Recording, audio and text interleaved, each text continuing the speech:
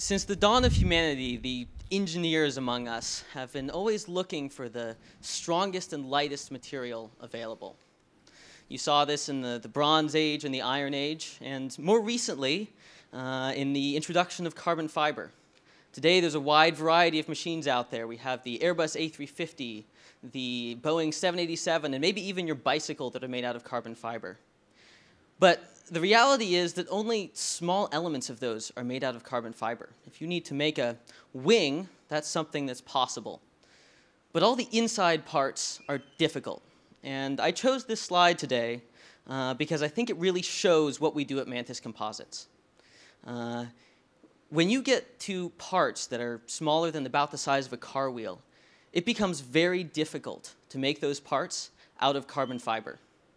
When you get to small, intricate parts, they're almost always made out of machined metals. And the reason for that is due to complexity. At Mantis Composites, we can 3D print carbon fiber. This allows us to produce parts that have a higher strength per unit weight than any other 3D printing technology.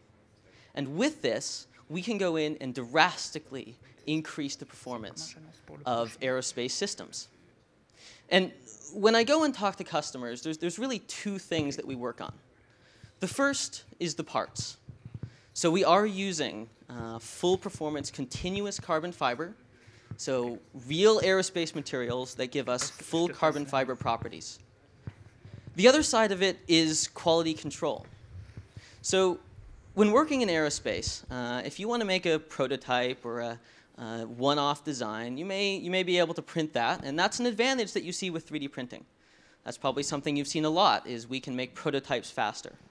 But at Mantis Composites, that's not what we're aiming to do.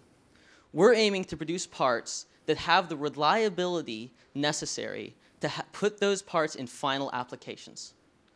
We use machines that we have designed and built in-house to not only make parts that are the highest performance available, but do so with the reliability and properties necessary to implement those into aerospace.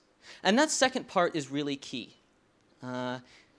Being able to print a strong part is great, and we can do that with our technology. But the other side is collecting the data necessary to do that. When companies work with Mantis Composites, they get the highest performance part, and they get it in a package that they can use, 3D printed out of carbon fiber. Thank you very much.